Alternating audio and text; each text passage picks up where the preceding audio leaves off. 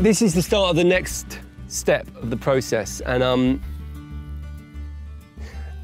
I have to say it's probably the step of the whole build that I'm least confident about, because it really is at the vagaries of the weather, unfortunately. So what this is it's called dual seal. It's a really clever piece of technology in that this white stuff here is called bentonite, which is a mineral.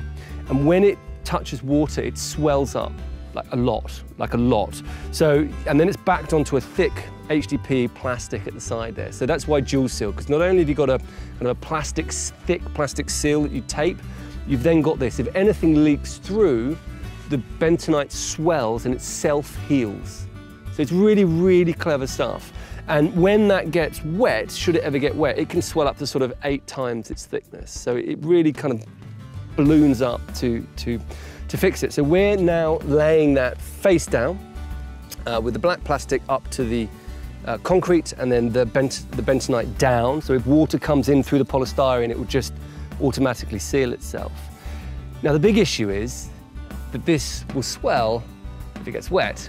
And we've probably got the best part of 2 weeks now of, first of all, laying all of the waterproofing, which is only probably a couple of days' work, but then building a very complex steel mesh cage with, I think it's 8.5 tons in the bottom here of mesh that all needs to be wired together, and then underfloor heating going into that, and then casting it. So we've got kind of the best part of 2 weeks with this sort of slightly exposed.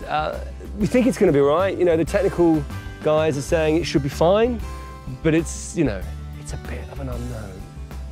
And we have to, because of the way the rear wall comes up, we have to leave it exposed along the back edge here. So it could all get a bit messy. I'll be really happy when that slab is cast and polished. I'll be sort of, I think I might open a bottle of bubbly or something at that point, because I feel like we've got the unknowns out of the way, and then the rest of it, I'm sure there'll be an absolute nightmare going forward at some point, but you know, the rest of it will be sort of my fault. Whereas this is kind of nature, do you know what I mean? There's nothing I can do about this. It was always going to be the way.